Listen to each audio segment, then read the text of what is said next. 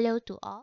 In this video, we will proceed with the third subtopic 9.3 part A on how to find the derivative of exponential functions. So, basically we have few rules on how to differentiate exponential function.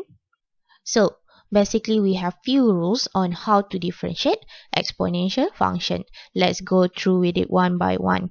So with our first one, whenever we have y equal to a to the power of x, and in this case our a is basically a constant, our rule is we have three main steps. First step, you just have to copy back the function. So we're gonna have a to the power of x. Second rule, you just have to differentiate your power. So in this case, derivative of x, you're gonna get 1. And then our third step is ln our base. So in this case, we're gonna get ln of a.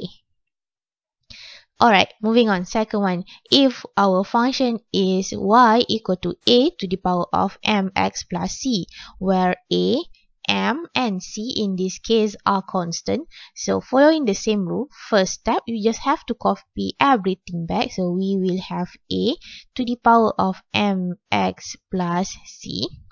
Second step, differentiate your power. So in this case, derivative of mx plus c, we will get m.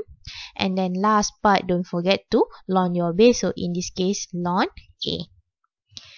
Let's say, proceed next one, we have a to the power of fx. So we will follow the same rule. So we will have dy dx equal to a to the power of fx times with f prime of x and then ln a. That is whenever we have a as our base.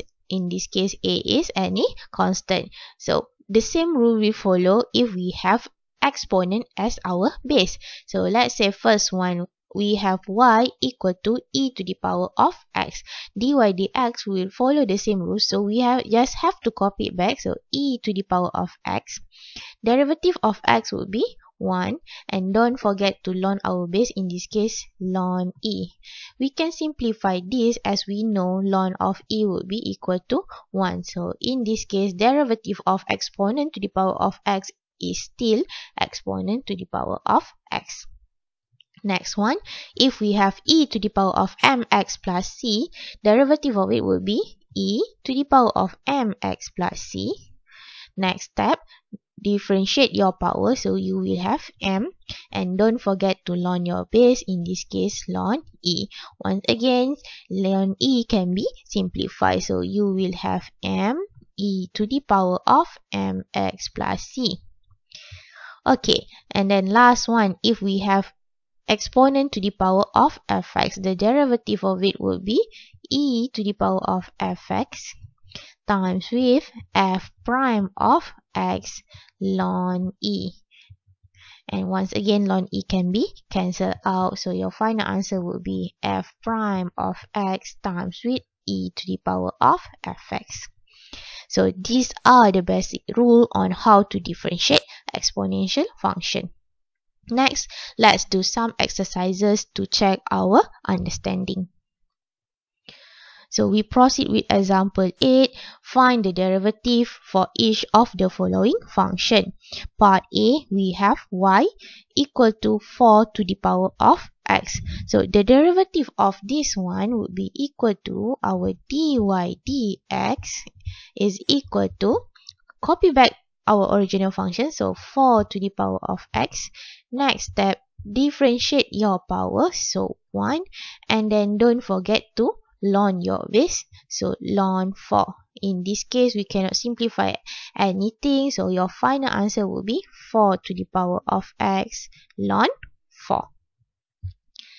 Next part, part B, we have y equal to 1 over 3 to the power of 1 minus 6x.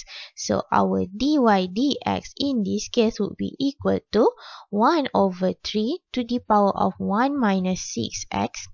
Copy back. So second step, differentiate your power. In this case, we're gonna get negative 6, and don't forget to ln your base. So in this case, ln 1 over 3. And then last step, just rewrite back your final answer in a proper form. So we will get negative 6 ln of 1 over 3 times with 1 over 3 to the power of 1 minus 6x. Moving on, part C, we have y equal to 5 to the power of x minus 1 plus 3 to the power of 2 minus 3x. Even though we have an addition in the middle, you just have to follow the same rule. So in this case, our dy dx will be equal to 5 to the power of x minus 1 times with 1 ln 5 plus with 3 to the power of 2 minus 3x times with negative 3 ln 3. And our final answer in this case is 5 to the power of x minus 1 ln 5 minus 3 to the power of 2 minus 3x times with 3 ln 3.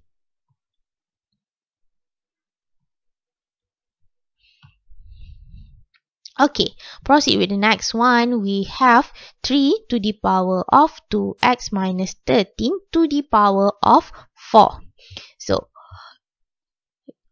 following our rule, so our dy dx would be equal to, first step, copy everything back. So we will have 3 to the power of 2x minus 13 to the power of 4. Second step, we have to differentiate our power. Bear in mind now, for our power, we have another power there. So we have to use the power rule. So in previous video, we already learned about this. So in order to differentiate our power now, so bring your power to the front, 4. And then copy everything inside the bracket, 2x minus 13. All power will be minus 1. So to the power of cube. And then don't forget to differentiate what's inside the bracket. So you're gonna get 2. And then last step, step number 3, ln our base. So in this case, we will get ln 3. And then final step, just rewrite back your final answer. So here we gonna get 8 ln 3 times with 2x minus 13 cube times with 3 to the power of 2x minus 13 to the power of 4.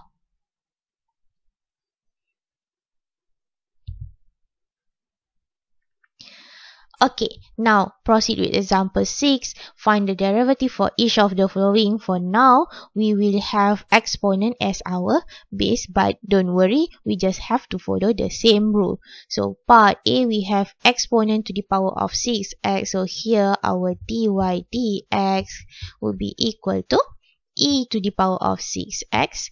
Differentiate 6x, you're gonna get 6, and don't forget to ln your base. So in this case, ln of e. Ln of e can be cancelled out, so your final answer here would be 6 times with exponent to the power of 6x. Normally for final answer, we will put constant at the front. Proceed with question B. We have y equal to exponent to the power of 9x minus 2 minus with exponent to the power of negative x. So, the derivative of it, our dy dx will be equal to exponent to the power of 9x minus 2. Now, differentiate our power, you will get 9, and then ln our base, ln e. Automatically, ln e can be cancelled out.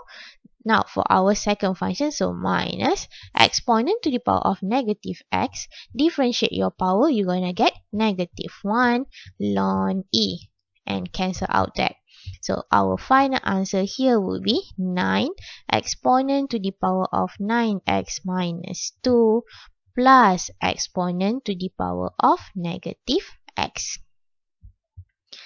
Proceed to part C. We have exponent to the power of 1 minus 2x cubed minus x to the power of 5. Don't worry, you just have a complicated power for this part, but we still follow the same rule. So our dy dx here would be equal to, copy everything back. So we will have exponent to the power of 1 minus 2x cubed minus x over 5. Next step, for the second part, differentiate your power. So we will get negative 6x squared minus 1 over 5. And last part, ln our base. So here our final answer would be negative 6x squared minus 1 over 5 times with exponent to the power of 1 minus 2x cubed minus x over 5. Last one, part D, we have y equal to exponent to the power of x minus 3x cubed to the power of 4. So same as before for this part, in order to differentiate our power, we have to use power rule. So dy dx will be equal to exponent to the power of x minus 3x cubed to the power of 4. Just copy it back.